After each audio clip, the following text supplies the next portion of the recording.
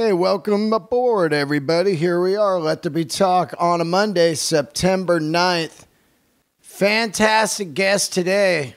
One of my favorite things about doing the show over the last 7.5, almost 8 years is constantly featuring new great bands and turning people on to new music. It's nothing better than finding a new band or a new song and you're just like, oh, I love this, and you play it over and over and over 1,000 times.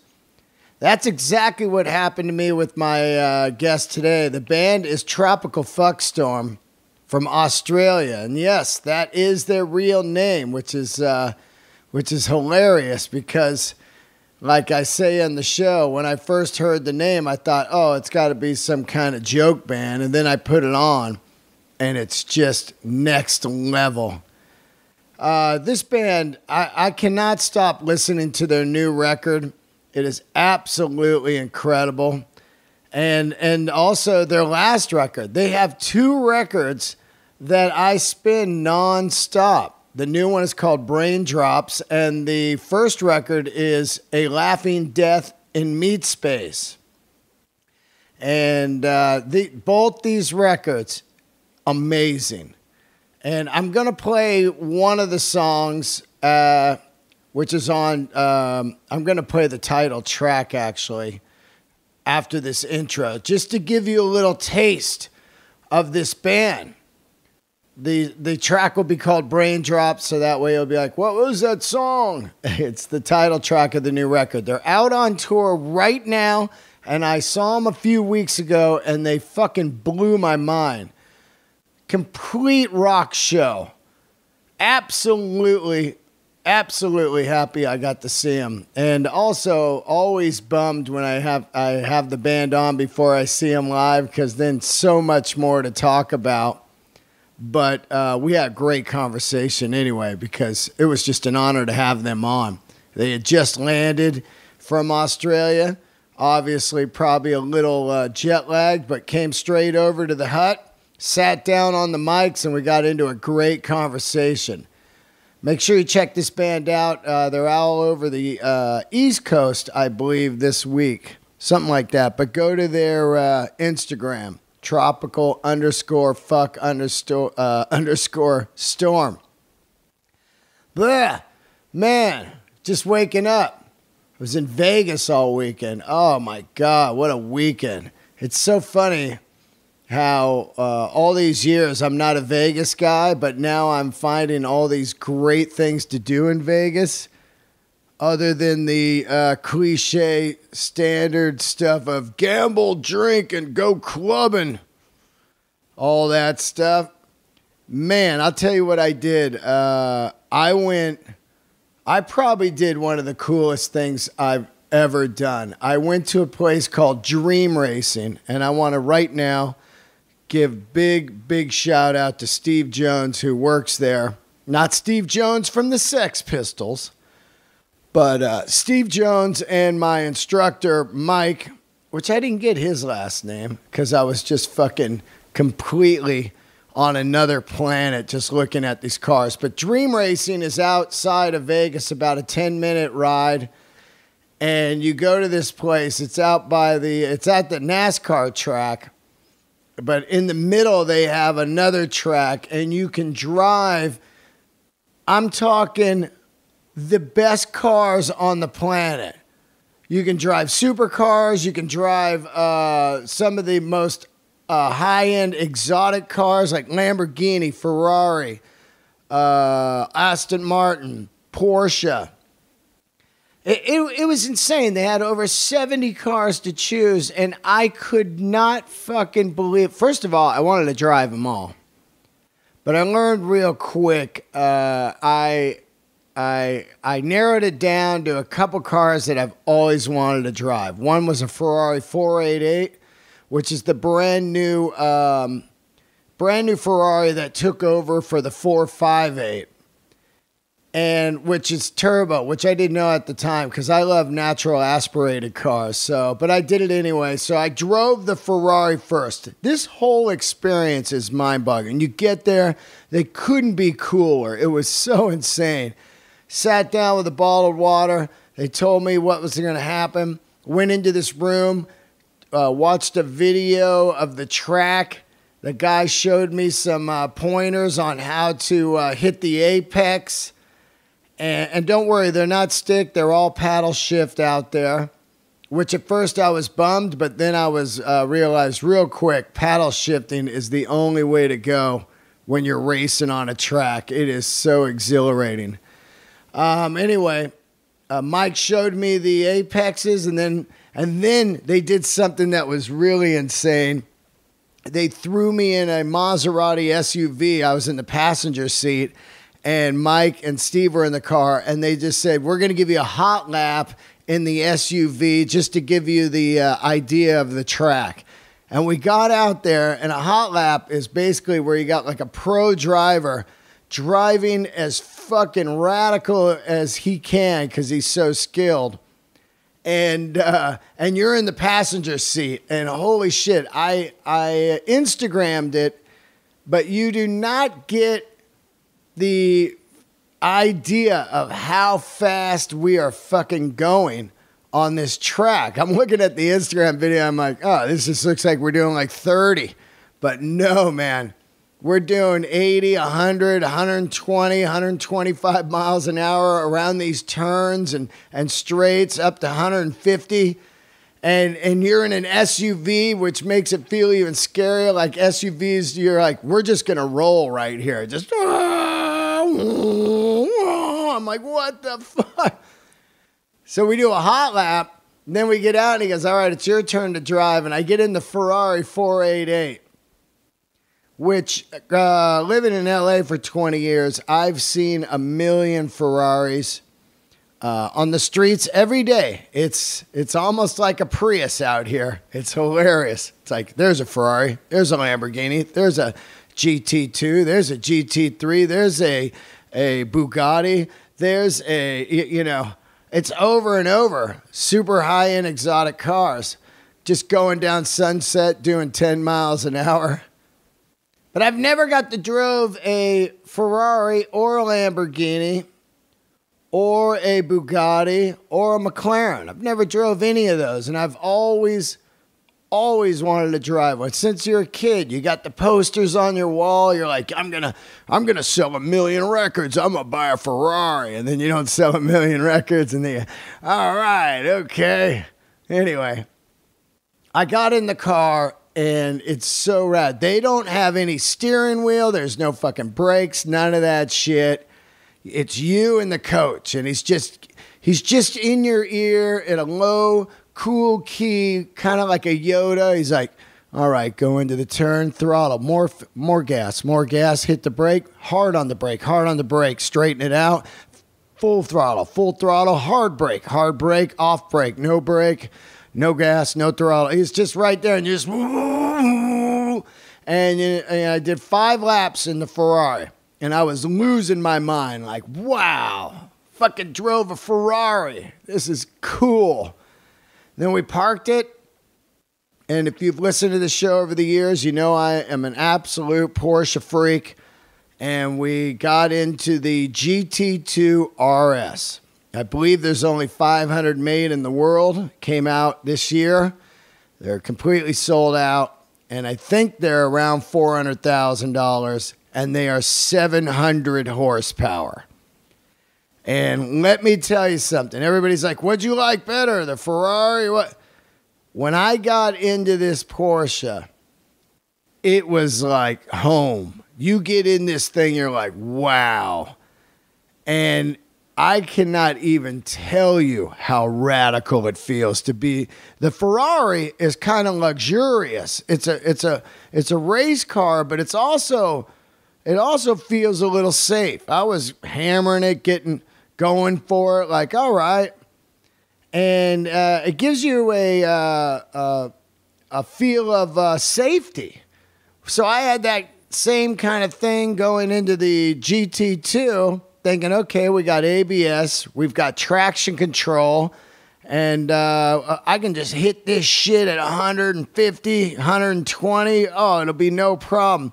And I fucking flew down the first turn, hit the brakes, didn't transfer the weight quick enough, and the car immediately got away from me, and I was like, whoa, you got to fucking respect this car. And every driver at that track, all the pro guys are like, oh, the Porsches, you got to be a driver to understand these cars. And that made me love it even more, because if you could kick ass in a Porsche, people know you are a driver.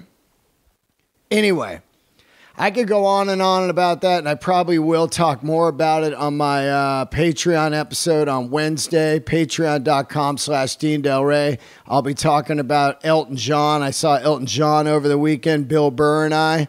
I was in Vegas performing with Bill, had one of the greatest weekends I've had in a long, long time. Got my mind off my fucking herniated disc, slowly rehabbing that with my neck machine and my CBD Lion. I'm all over the CBD lotions on my neck, and I'm telling you, this shit is working. Absolutely. Between that and the oils under my tongue, the Tinctrix, I've been loving the CBD Lion. Gluten-free, vegan, organic, non-GMO, third-party tested, 0 THC, manufactured in the U.S., not in somebody's garage, not some weird chemist. CBD Lion. This shit is really helping me. And they also got some for pets. I keep forgetting to mention that. You got a little squirrely pet, give them a couple blasts of this. There's no THC in it, so don't worry about that. You're not going to get all high. But it really, really has been helping me. And I'm telling you, you can look at the CBD Lion chart. They've got different colors for different health benefits. Like check out the blueberry for pain and calmness, or insomnia or inflammation. That's the one I'm on right now. I'm trying to keep the inflammation down on my herniated disc. Or maybe you've got a little full focus problem, little ADD. Get down on some Jack Herer. All the CBD Lion stuff is incredible. CBDLion.com. Use the code DEAN, DEAN, for 20% off everything. All the time. This code does not burn up. CBDLion.com. The code is DEAN, DEAN. Get some gummies. That's an easy way to do some CBD. Or shatter. Or any kind of vape pens and cartridges. They've got it all. I prefer the lotion for my neck if you've got some soreness.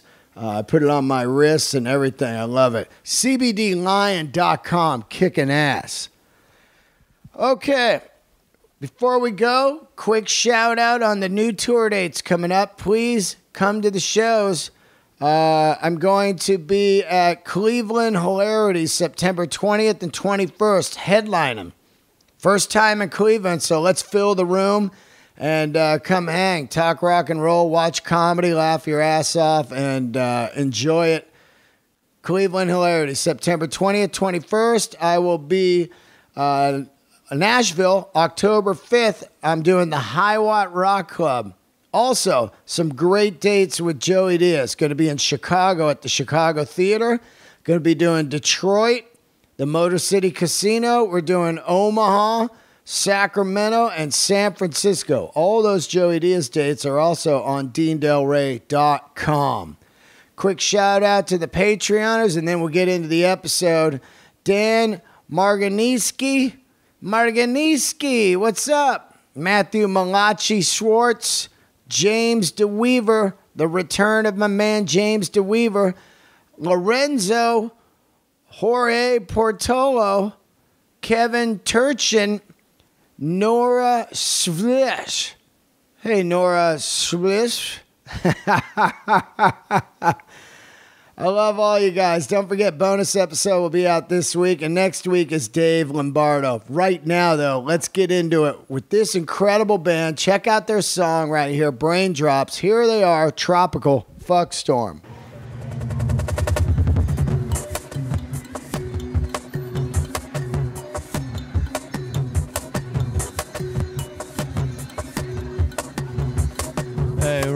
to shine. You find that even if you're feeling kinda wonky on your legs.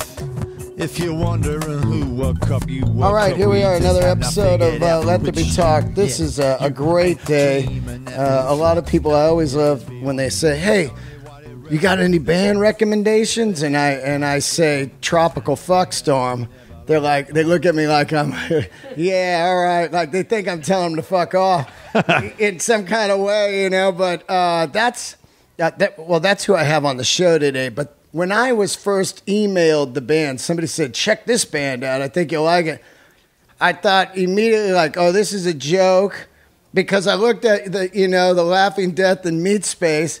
Tropical Fuckstorm's the band. I was like, what is this? And then I thought maybe it's like a Mr. Bungle kind of thing, some kind of wacky shit. Then I put it on, and I was like, wow, it is amazing. How are you guys? Yeah, good.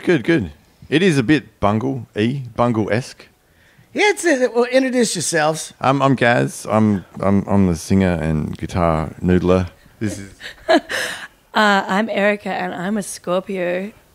You're Scorpio? Yeah. Whoa. 2 Scorpios in the band, actually. Really? 2 Scorpios, 2 Cancers. Oh, good thing you don't have an Aquarius in the band. Oh. Scorpios would not. We're getting all. I get into that shit though. That shit's real. I'm Fiona. Fiona. And I'm Hamill. All right. God, it's an honor to have you guys on, because I absolutely love this band. And I immediately was like, I have to have them on the podcast. And I was trying to search it out. And I don't know a lot of people that know your band. And I feel like that is a crime. And we've got to get the word out there. So I dove into it. I started tweeting about it. And people were telling me about your other band and stuff like that. Australia-based. Of course, where my favorite band comes from, AC/DC. Yeah, cool. Yeah, but what I love about your band is I love AC/DC, but then I love your band, which really shows the the musical palette of me. I think of like, wow, if somebody heard this, they'd go, "You like this band?" I'm like, absolutely. It's so out there. Yeah, we're pretty weird. We're not as straight as AC/DC, but then AC/DC, probably the greatest band of all time. Yeah. I mean, let's talk about how you guys started, because this isn't like a band that you go like, we're just going to write some songs, try to get a record deal and get on the radio. This is some way out there stuff. That was kind of what we were doing. Yeah. But me and Fiona had a band for years called The Drones. And I guess, we just did that for ages and sort of kind of got sick of it. And just wanted to do something different for once. So we sort of put that to bed. And then, we know Erica. She's toured with The Drones, sang with The Drones, and toured with her bands. Yeah, we knew her. And then we saw Hammer at a gig playing for her band High Tension. And I sort of put her in my sort of drummer bank, because every now and again you need a new drummer. It's like Spinal Tap. Yeah. So Yeah. So I sort of thought, wow, if I ever need a drummer, there she is. And about a year later, I didn't know her, and then we just met through a mutual friend. I sort of got introduced. Me and Fee went out, got drunk. Went on a date. Went on a little date. It was good. Yeah. And now here we are. I don't know. We just did it real quick. We kind of had to desperately put together a set, and then went on tour with King Gizzard for a bit. And what a great band. Yeah. Whoa. Really cool band. They got a new record out that's smoking. Yeah, like all that sort of Slayer type style stuff. Yeah, right? Yeah. It was really bizarre. They dropped that, and I was like, oh, this is amazing. Yeah, just metal riffs. And well, they came up to our house and they made a record, and we got a studio at our house. They made a record in like 3 days, and then about, 2 weeks later, that metal record, the next record came out. It was like they just make records so fast, it's ridiculous. And they made it at your studio? Yeah. Did you... Fishing for Fishies, the one prior to did you produce that or engineer or anything? Kind of. I engineered it. It's hard to produce them because they just do everything so quick. I just mic'd them up, and then, 2 days later, we were done. Wow. Yeah. They're fast. Now, do you do your own records Yeah, we get help. We had a guy, Mike DeLance, who plays guitar in Hammer's other band, High Tension. He did the last record. He just sort of helped. I don't know. We're kind of unmanageable and unproducible because we're kind of, I don't know, we're overqualified. So yeah. Well, I mean, I don't know really what a producer would do with your type of sound as far as more of you just need great engineers and just capture what you're doing because it's so out there. Like, you know, I mean, the first track on the new record, Paradise, that thing's like 8 minutes long, you know, and just this insane saga type of song. It is saga. It really is. So if you think about it, a producer would be there like, we might want to cut this down a little bit. I mean, what's he going to... It's good in our home studio as well because I think we just... Near Gaz and Fee's house, there's a river. He goes swimming, he drinks some beers, and you come and do some takes or whatever. And we sort of encourage each other more to the other extreme. Like, we had a whiteboard, and we were, like, trying to work out the sequence of the parts of the songs. And we're like, this is the crazy bit, and this bit would go soft, and this bit... And it was, like, very much a strange experiment. I mean, I love this band. And what's really incredible is if you listen to, like, you know, you let the tires down, that's the first song I heard. And I was like, wow, it was almost like a play is going on with the lyrics. Like you're telling this story in a kind of a one-man show kind of style with this weird music going on behind it. But it's instantly your sound because if you listen to Paradise, you go, oh, well, this is the same band.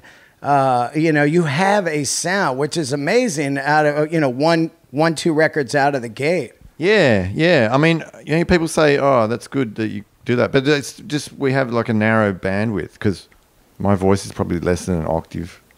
I'm a singer in inverted commas. You know what I mean? Like, so, yeah, no matter what we do, we sound like us. I don't know if that's good. Well, the guitars really have a signature sound too, man. Those guitars, the way they're weaving in and out with like ding, ding, ding, ding. The other one's playing something totally different. and then there's this, it's just, I just love it, man. It's definitely psychedelic and it has a full art rock vibe to it. What was some of the ideas when you're putting it together? Like, some of the influences and stuff like that. What are our influences? Fee, what are our influences? None? I'm interviewing you now. Fuck off. No influences? There's a lot of us. What were we listening to at the time? What was the Beefheart? Was that the... Beefheart? I remember pulling in the Suburban Lawns and Vivian Goldman and being like, I like this stuff as well. And we were just, what else at the time? We'd already had the first album and we've been playing. It was more like, for the first album we were new and learning how each other played, and then we just went and played shitloads. So the second album seemed like a bit more cohesive, like we were already on each other's wavelength. Yeah. And I think, we were kind of already, our styles were already there.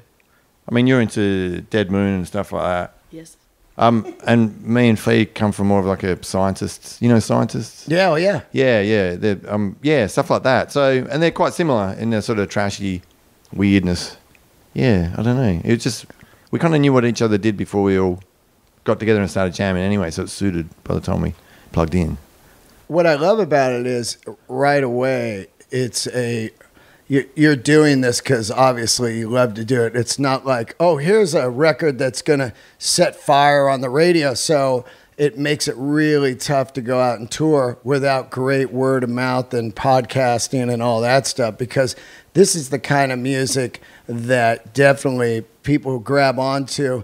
I could see it, you know, like you ever hear a guy go, hey, check this band out from the 70s, and you go, how have I never heard this? It's right in my wheelhouse. Yeah. I feel like your band is like that. If somebody heard it later on, like, I've never even heard this, so it's got to be known, you know? Yeah, we're used to that. I mean, from the name onwards, it's like you were explaining. It's not like a crowd pleaser from the gonna start. What's up with the name, actually? Because, I mean, I already know when I post this podcast, they're going to put the umlaut stars or whatever over the fuck, you know, like, but how did that come about? I know this is the most cliched question. I usually never ask that. I thought it was a joke. But, I mean, we had this I was overseas at the time we were making the initial band chats, and we had this incredible long thread of the dumbest fucking band names. And I was in there, just one of them, and then I was like, oh, no, it's the real one. Well, That's it, yeah. That's the one we're going with. Stupid fucking name. we had other options were Leonardo Decapitated. Leonardo Decapitated, yeah. That's pretty cool. My favourite, which we actually played under these names when we did our first shows in Melbourne. We just wanted to, so we played under all these different names, about 4 or 5 shows just to get going. Middle-aged in the Middle East in the Middle Ages. That's a good one too. Who's coming up with these whack names? Compliments to the chef.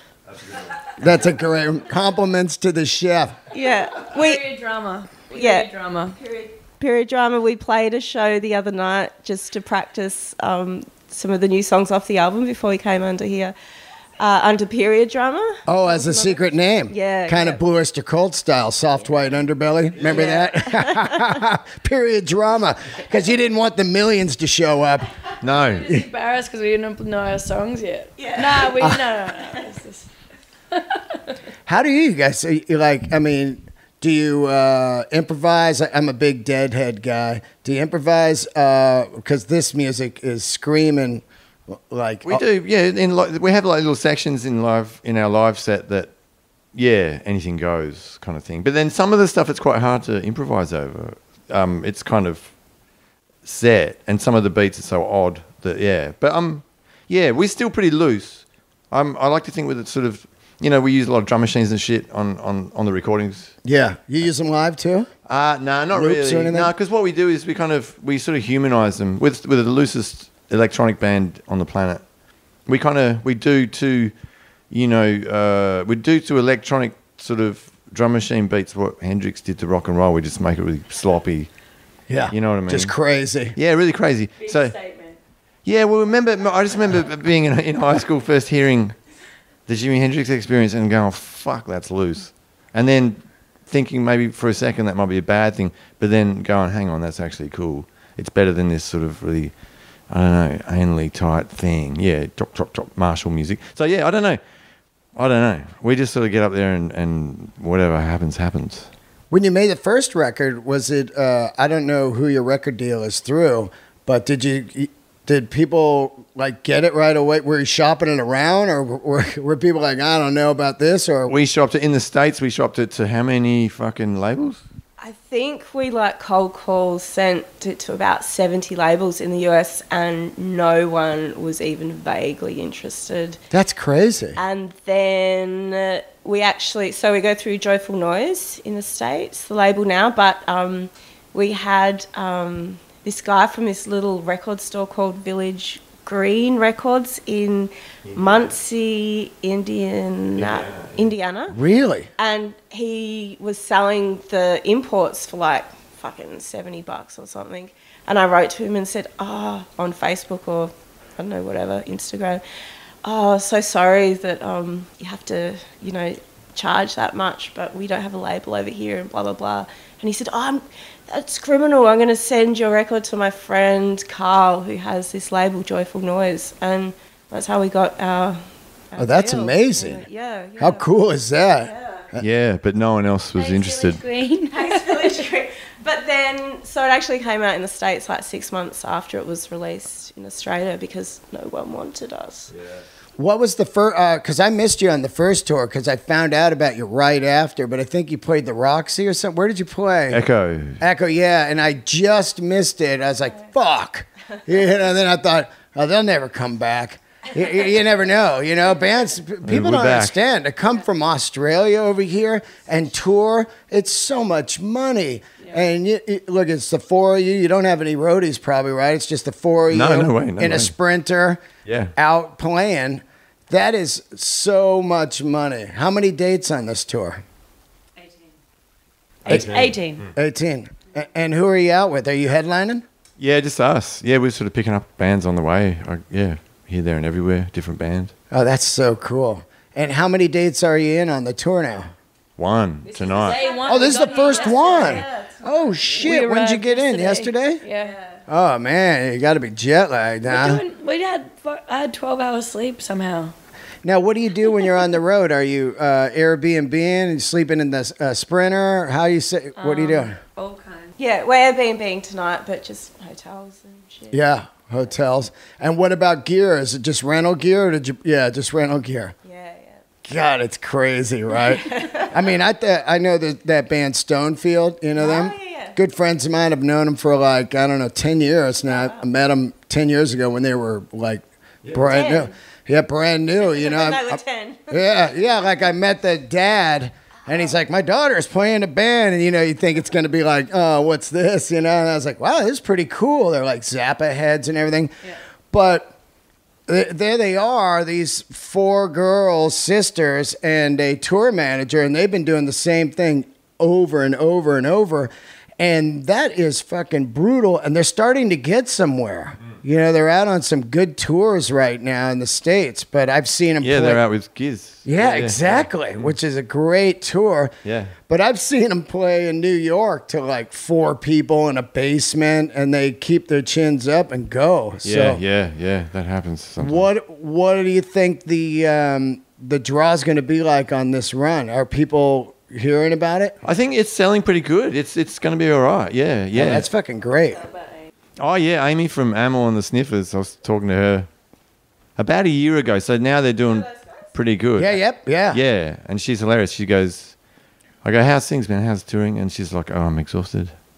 And I said, yeah, is it going well? And she's like, oh, I don't know. It's just taking forever because they just want to be famous, which is good on them. Yeah, it's just taking forever. She's like, it's taking forever. And I was like, how long have you been in the band? And she's like, 18 months. Oh my God! That's what I said. I went, what the fuck? Like, yeah. I've been doing this for fucking 18 years. And she goes, oh my God, how are you not dead? Yeah. Yeah. Well, I think a lot of people look at, there's 2 types of success. There's that long, grueling one, and all of a sudden people find it. Yeah. Or there's that fluky, weird shit where the band ignites. Up and down. Up and down, yeah. It's one of the bands I love, Rival Sons. They're out there, they're 5 albums deep right now. Yeah. Album every year, but they're starting to get there. Yeah. But hundreds and hundreds of shows and away from the families and home and everything. Some people are just, the full-timers. Some people do it, while they're at uni, and other people are congenital, just musical idiots, and they can't help it. And that's us, we're just going to play no matter what, I love that. I mean, I'm the same way. I'm a comedian at 53 years old. Yeah. People are like, what? I'm like, yeah, I mean, what that's do you... Funny. That's funny. You work at a bank. Yeah, what's worse? Yeah, I hear you. Now, let's get into a little bit of how this record was recorded. Was it recorded? Do you do it live, or just lay down some drum machine stuff? How do you record these records? Both. We did more live stuff than we did on the first record because we played together a lot more, and we were in more of a rush. So yeah, it's hard to imagine that we had to rush more than we did on the first record. But yeah, bit of both, bit of everything. We'll try anything. You know what I mean? Like just whatever works, because we're just trying to get some material and get out of the studio. Yeah. Put our guitars through ghetto blasters was cool. Yeah, all those guitars on that album, just the old cassette ghetto blasters. Yeah. From like the 80s. Yeah. Battery powered. Yep. Yeah, we just use them. Put a mic in front of it. Wait, you played the guitars through ghetto blasters? Yeah, they sound good. On record, it's like, ooh. I used to do that, actually. The speakers would fry pretty quick. They'd be like, because you would hit like record. I wouldn't put a tape in. You could kind of trick it and just hit record and play. Yeah. And that's how you got the sound. We've got these weird sort of 1990s things. It's like a pretend cassette player with a wire coming out of it, and you plug that into your pedals. And then you put, the cassette into the cassette player and press. I think you have to press record and play, then pause, mic it up, bang. And you just got to crank it until it nearly shits itself. Wow. It sounds good. It's really cool. The whole record's like that. That's how the record was done? Yeah. That's incredible. Now, what made you think to do that? Everything, if you don't do it, everything else has been done to death. Yeah. Guitars. Hey, we got a Marshall and a Strat. Like, how boring. How about, Marshall, no, let's get a Fender sound here. We'll get a Tweed amp and a Les Paul Special. Yeah, I mean, we'll use a big Fender amp as well, but that isn't really incorporated into the sound. It's just there to make the guitar feedback. You know what I mean? Like weird stuff from like Hammer recorded some gamelan stuff from Bali, and you had some stuff from Thailand, and we met the fucking Venus sample, other shit on it as a collection. Thumb pianos through really crazy effects. At the end of that song there's a song called The Desert Sands of Venus, and right at the end you can hear like it's noise, it's wind noise, and it's actually recorded. It was recorded in about 1982 by a thing called a Venera lander. It's like Venera 14. It's just Soviet. You know the way you've got like the Mars landers and shit that putt around? Oh, yeah. Well, this is like one of these Venera landers comes down in a parachute. It's got a microphone on it. It lands. It records the whole thing. And you can hear like a lens cap popping off. On Venus. What, really? And you can hear the weather. Venus. Yeah. Wow. And you can hear the weather and stuff. What the fuck? And like the thing It's with so sad. Yeah, It's I know. so lonely. It's the loneliest thing in the world. And it's like the air pressure is 90 times sort of Earth atmospheric pressure. It's like 500 degrees Celsius, which is something like 800 Fahrenheit. It's like a nitrogen / sulfuric acid atmosphere. It's bad. Wow. But they've just built the toughest microphone in the world. That's insane. And you can hear that right at the end of the song. The last 10, 15 seconds of the song is the surface of Venus. Yeah. I love both the records. It's crazy because they're both like, it wasn't like, they went a different direction on this one. I was really afraid of that, because I was so in love with the sound. And I thought whenever I need kind of a weird band, I throw on that Tropical Fuckstorm first record, and I was worried like, what if they just went like songs on the next one, like verse, chorus, bridge, and as soon as Paradise came on, I went, oh, absolutely rocking here. Because we still think, that is a verse chorus. It's just insanity on top of that. Yeah. That sounds like a pop song to us. Yeah, I got verse, It's our chorus, single. second verse, single, let's do it. That's your single. Yeah, the 8-minute single. Yeah. Our record companies were like, what the fuck are you doing? Who did the album covers? They're both beautiful. Joe Becker. And where does he live? Montreal, I think. Toronto. Sorry, I'm yawning and stretching. Yeah, he's cool. We just cold called him like we do with everybody. You just cold called him? Yeah, I want to be friends. Was he doing album covers or did he do art and you saw it? He's an artist, and Gaz we were looking for something for Laughing Death In Meatspace, and Gaz just saw that image, which is a painting of his called The King, and it's massive. It's like the size of that wall or something. Yeah. So it's a huge piece, and we just said, can you use that painting for our album cover? And then for Braindrops, we actually commissioned him to do that piece and just gave him themes of the album, and It's so cool, man. I love it. It's like, it's definitely like something out of Juxtaposed magazine, He did 4 7-inch covers for us as well. Oh, yeah? And on one of them, hold on, let me look at this. there's like 18 hard dicks. Really? And that was okay. We were like, cool, we can deal with that. And 18 hard dicks. Yeah, and then on another 7-inch there was probably 5 hard dicks. And then we said to him when we got this latest record cover done, we said, look, can we kind of just not have any hard cocks all over the thing or something? Like just no dick, please. And he was like, yeah, no worries. And it wasn't until the fucking record was printed and everything Yeah. that we noticed he'd put a dick pic in there. Unbelievable. Like somewhere unsolicited dick pic. On the Laughing Death one? No, on the new one. Braindrops. Oh, the so new you, one. if you Let's got to see. look really closely, and you can see there's an iPhone with a dick pic on it. Oh, Yeah, this is like thanks. He's a funny dude because that's like we paid him, a couple of grand. Like fucking hell. I love it. He's like, yeah. Meet him for the first time real soon. It's going to be very funny when we go to Toronto next week or whenever the hell. Oh wow, you haven't met him. He said, "Bring your drinking hats." He said. So and your weed hats there. It's like I reckon. Legal weed there. Are you guys drug guys? We are now. Yeah. CBD line. I'm over here just hooking you guys up. Get on the. Actually, that's got no THC, which is cool. That's more just like I'm so into the natural healing right now because when I hurt my neck right when I was in there, they go surgery. And I was like, wait a minute, I've been here 5 minutes. You're just throwing that out. And then I talked to another a doctor, a surgeon, and I go, yeah, they said surgery. He goes, you know what surgeons like to do? Surgery. And he's all, they're just bored, like surgery, like they're just throwing that around, So yeah. But do you guys? Are you guys like? Of course, it's kind of art, rock, psychedelic, and stuff. Are you mushroom people or any kind of stuff like that? Mushies, acid. We don't. I can't smoke pot. You guys can't smoke pot. I get paranoid. I do, yeah. But it's the worst because it's the best thing for music. It's better than acid or mushrooms as far as listening to music. Nothing makes music sound better than smoking a. You know what?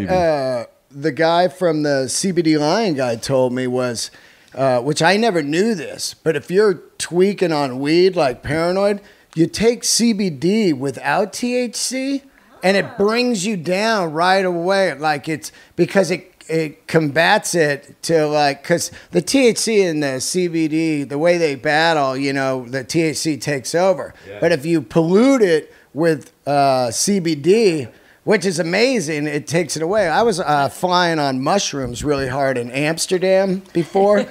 And then they went away real quick. And I saw the guy the next day that sold them to me. He goes, hey, how about this? I go, they were great, but they fucking went away fast. And I was eating candy. And he goes, were you eating that shit on them? I go, yeah. And he goes, sugar reverses your mushroom high. The effects, yeah, that's true. Yeah, I never knew that. Did you know that? Yeah, I've heard it. Yeah. So once I knew that, I would just carry a packets of sugar with me, and I would never freak myself out because I was like, I got the parachute right in my pocket.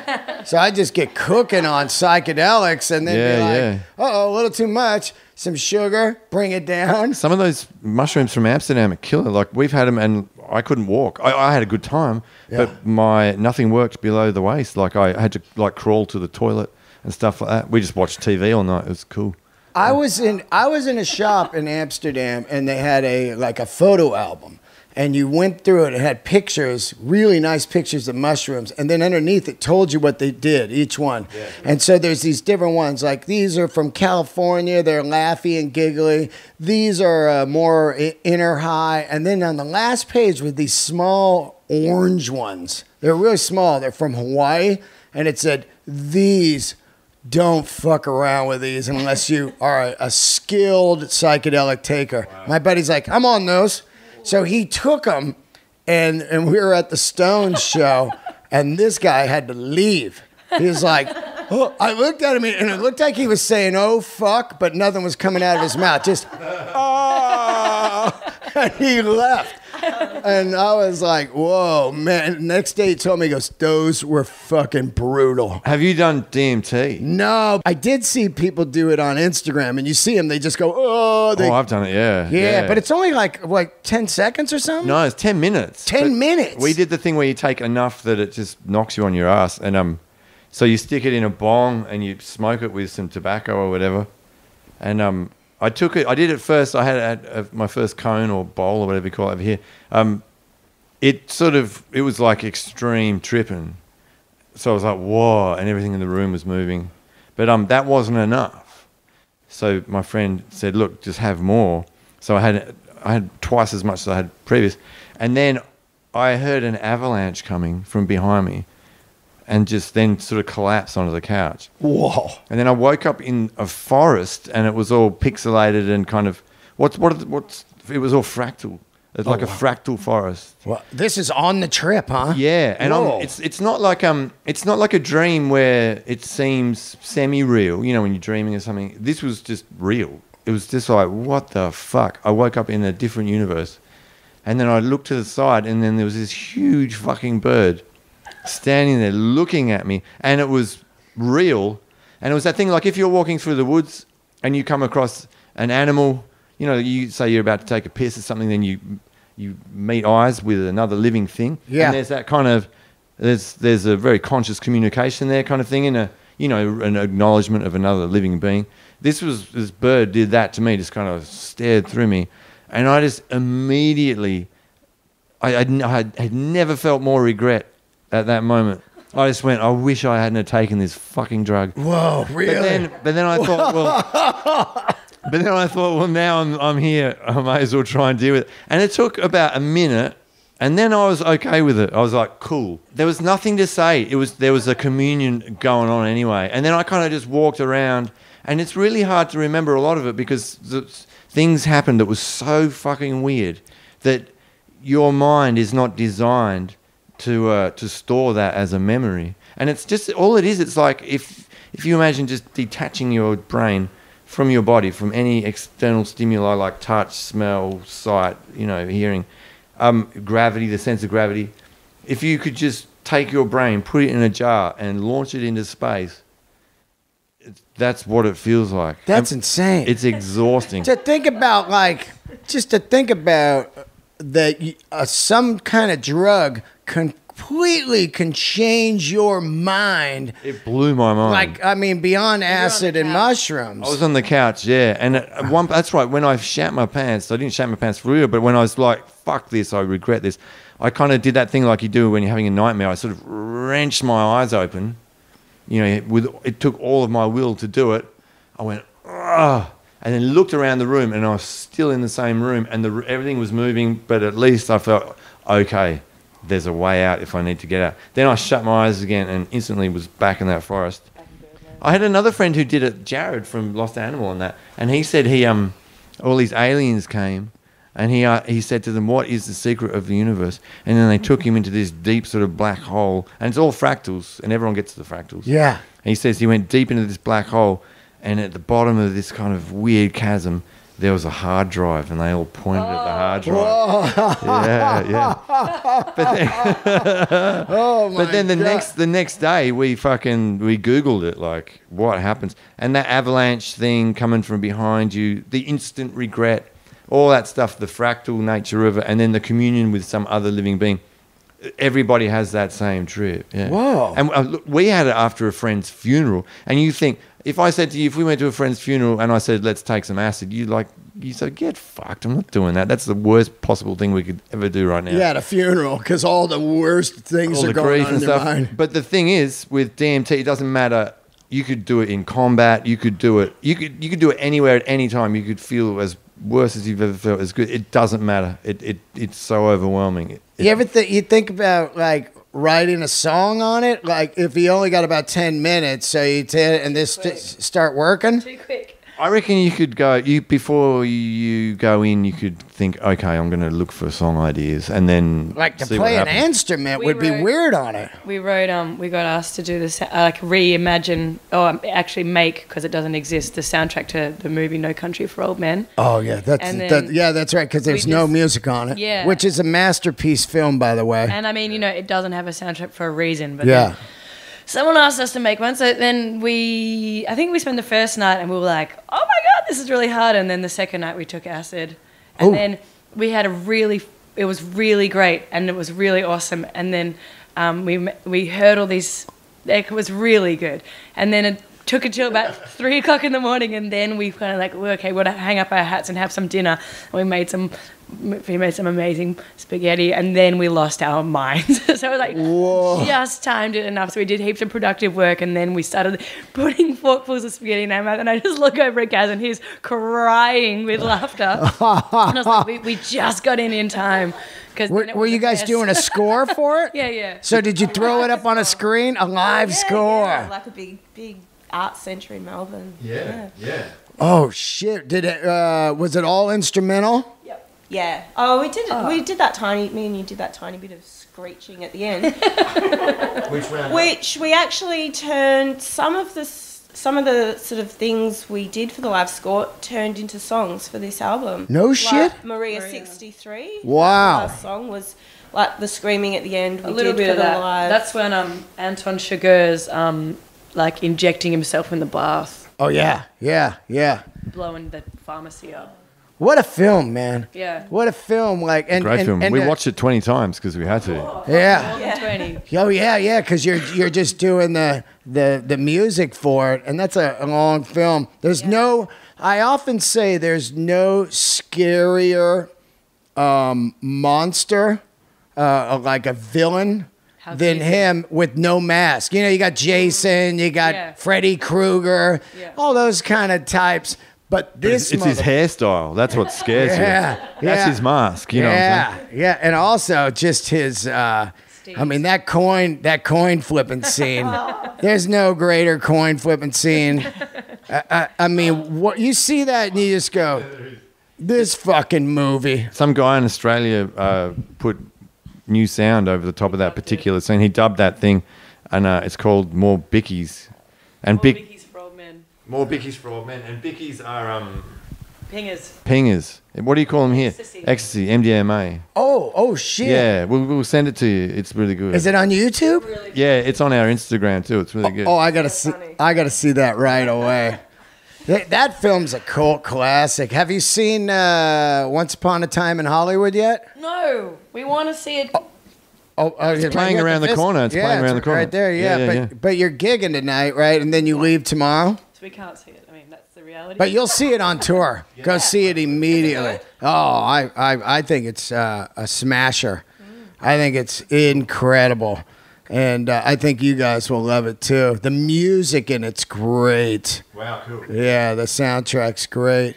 Now let's talk a little bit about what you're going to do this tour, and then are you going to Europe or anything, or what's going on? We're going home and we're touring at home. We're doing an Australian tour for the album, and then Europe. Yeah. So US, September, Australia... October, UK, Europe, November. What's the response been on the new record? So far so good. Everybody digs it. Yeah, we kind of. It's hard to tell. You put out a record, you know, if a record is your body, you know, while you're making it, you've literally had your head up your own ass for a while, so it's hard to tell. Yep. If it's good or not when you finish, you kind of just finish it and abandon it and see what happens. And then, but the response has been all right, so that's good. You know, it's pretty fucking weird.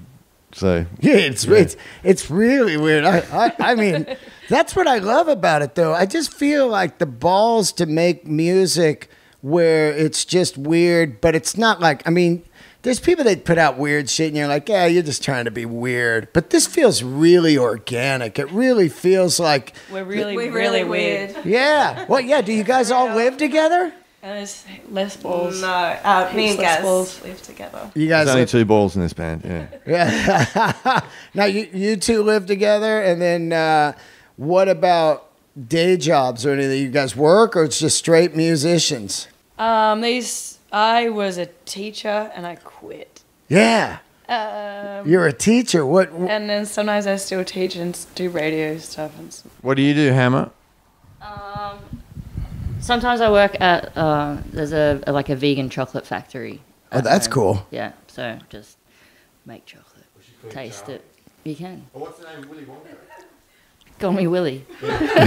Now, you're the drummer? Yeah. What like when you're playing these tunes, some of them are long and everything. Yeah. How do you like keep track of where you're at? Like I listen to it and I'm like, I mean, you know, I played music for years, but I know it's like here's the verse, here's the chorus, but you know, it gets out there, and it's also heavily dynamic the way you got to play this music. Yeah. Because it's like kind of like I said, it's like really thematic. You got to bring it up, down. I think like when we first started as a band, I used to have like a long list of notes, and it would be like, you know, verse times 18, whatever, you know, like, you know, even though it wasn't a verse, but for me and in my brain, like that kind of, it signified what I was playing was similar or the same as the verse, and you kind of fuck around with that. But we've been playing together for like, you know, nearly 2 years or something now.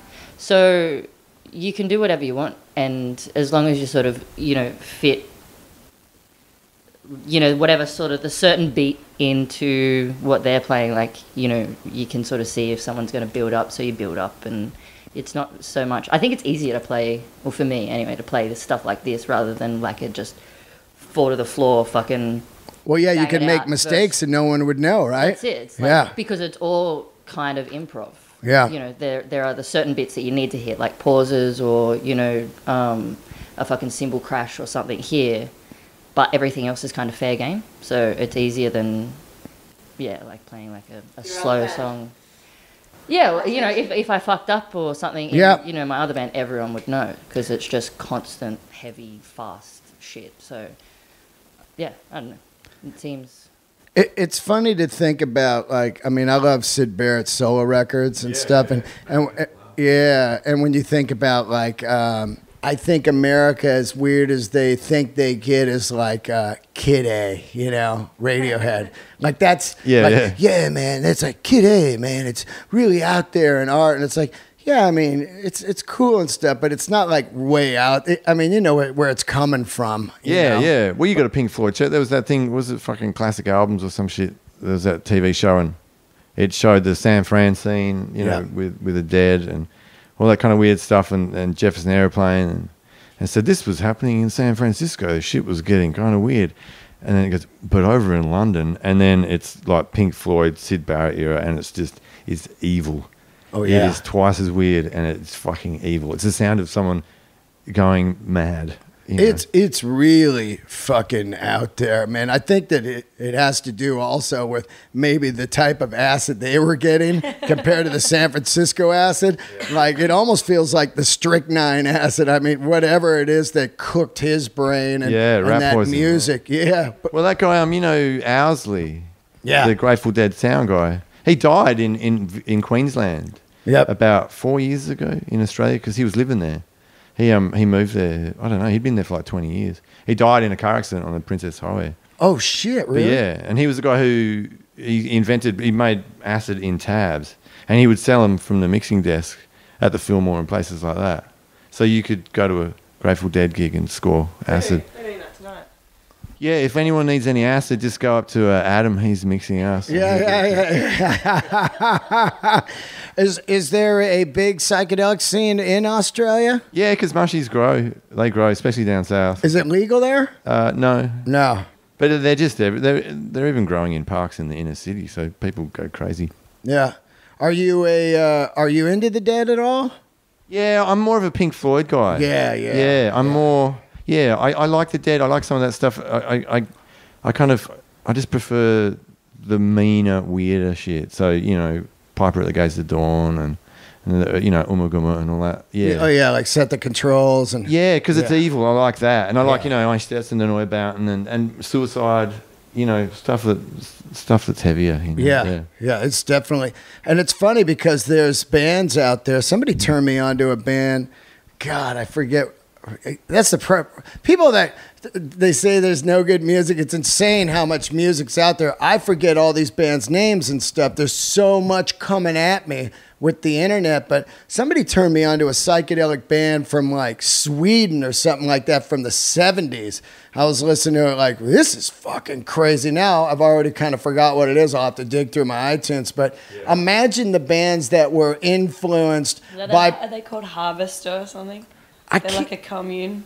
I can't remember. I'll look it up when we're done. Yeah. But to think about the bands that they were influencing that we never even heard of, out there, like I said, where people hand you a record, somebody hand me this record, and it's like, whoa, this is fucking weird. Yeah, you only see the tip of the iceberg. Yeah. I mean, there's really cool electro music from Japan in the 70s. Like this shit like Kraftwerk and of course that's obviously the bit of the iceberg you can see, but then below that is just stuff that's outrageously good and no one's ever heard of it. But Spotify or whatever, it's crap for royalties, but then for just uncovering and unearthing just crazy obscure shit is really good.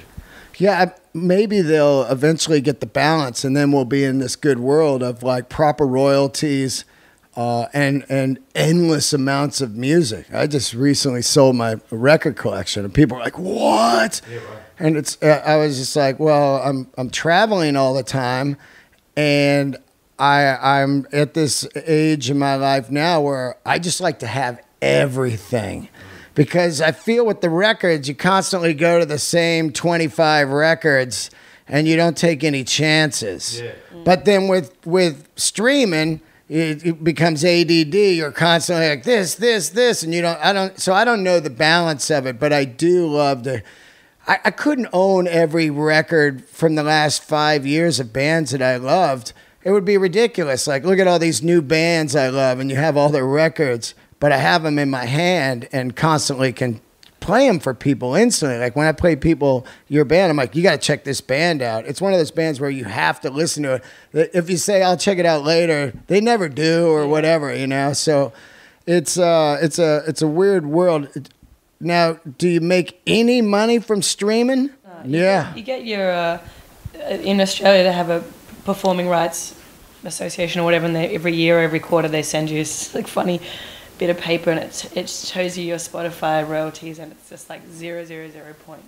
I mean, on my other band anyway, it's really funny. I was like, who the fuck is putting this together? It's such a waste of time. Yeah.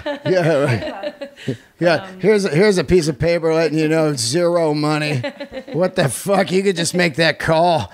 0, hang up, you know. Or an nothing. Yeah. Hey, it looks like 0 again. We can laugh about that, but it makes me angry because a band like you guys, look, there's tons of bands every day that try to learn instruments and hope to become superstars, famous and rich and all that shit. But then there's people like you guys that make these incredible records, and you just know that you're making it because you love to do it. There's not going to be any kind of maybe you could get to a mid-level glory, which is great.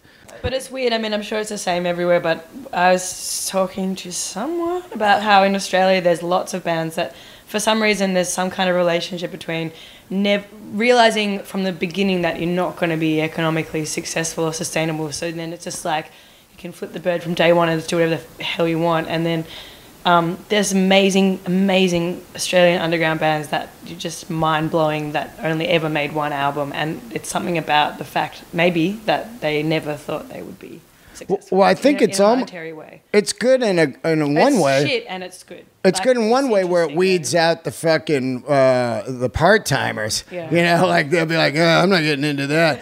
It'd be like, you know, you just tell them right away, like, there's going to be no money, and they go, oh, cool, and they leave. And then the people that stay, you go, okay, we got something here. Let's make something, you know? Now, what are the dates? Let's go through the dates. You're in L.A. tonight. This won't be out for 2 weeks, so. You go into our Insta. What's that? Instagram. Instagram. Killer. tropical_fuck_storm. Oh, yeah. Okay. But where are we going? We're going to Austin, Atlanta, Austin, Dallas, St. Louis, Chicago, Cleveland, Toronto, Montreal, Boston, Brooklyn. That's all starting on about the 10th. That's where we are from about the 10th of September. That's awesome. Yeah. You guys got some great cities. Now, who booked the tour? Did you guys book it, or you got a booking agent? We got a booking agent, Joe Price from Ground Control. Oh, that's great, man. Yeah. I'm looking at some of your photos here. This is cool. You know. Now, what do we got for instrument-wise? You guys care what you play, guitars and stuff-wise? Do you give a shit about gear, or are you just like, yeah, it's a means to an end. We're not fanatics, or you know, we're not fetishizing equipment. I don't know, just guitars. But what about the Fenders? Everything's Fender. What about the amps? Since you did it through these ghetto blasters, what do you use live? Use live Roland and Fender. But like we've got pedals set up that kind of ensures that wherever we go or whatever plays for, you can make something cool happen. Yeah, I think pedals are the key to psychedelic music, 100%. Yeah, we got some just weird stuff. You guys into Earthquaker? Yeah, I had a rainbow machine for a while. Yeah, I sort of swap a lot. Well, I've got like this big thing called Mr. Ugly, or it's like Señor Feo, which is the Spanish. It was named in Spain. What kind of effect is it? Like delays? It's like a self-oscillating synthesizer fuzz. It's really weird. And it was made in the noughties before all that boutique pedal shit got kind of big. Oh, wow. By a company, they're now called 4MS, but they used to be called 3MS. Now they only make Eurorack stuff, but they made fuzz pedals to begin with, and it's huge, it's bizarre. You never know what's going to happen. You just step on it and see what happens. But yeah, someone in Basque country in Spain said, "Oh, it's just a very ugly sounding pedal," and named it Senor Feo. Yeah. Yeah, that was Irish, Spanish. Yeah. That's your Spanish accent. Yeah. I'm not very good. I'm famously bad. Showed up accents. with your matador on. Oh, that's a very ugly pedal. Gaz does one accent and it's all Jamaican / Irish for everything. Every accent sounds like that. Yeah, I can hardly speak English. So that's a very ugly pedal. It's a blanket ban on accents. Well, I'm looking forward to seeing you guys tonight. I cannot wait. And thanks for chatting with us. Oh, man, I was so glad you guys did it. I don't know how I reached out somehow. I think I got an email from some publicist, and I was like, please, got to get them on. Oh, maybe they get in there. I was like, nah, fucking tell them, we got to get on this goddamn show. All right, so thank you so much for coming by. Let's promote the new record. It's out right now, and it's on iTunes, and of course, you got vinyl. Yep. Hell yeah. Oh, that badass. Braindrops. And what about merch? You got some shirts and shit? We got shirts, vinyl. We got a bunch of stuff. Everything, really. Yeah, I got to get a shirt going. All right, thanks for tuning in, everybody, to another episode of Let There Be Talk. Thank you so much, Tropical Fuckstorm, for coming by. And looking forward to seeing you guys. Get out there and watch these guys. Get their records. I think you're going to enjoy it. And find the dick pics on their covers. And I love that story. And thanks for tuning in, guys. See ya.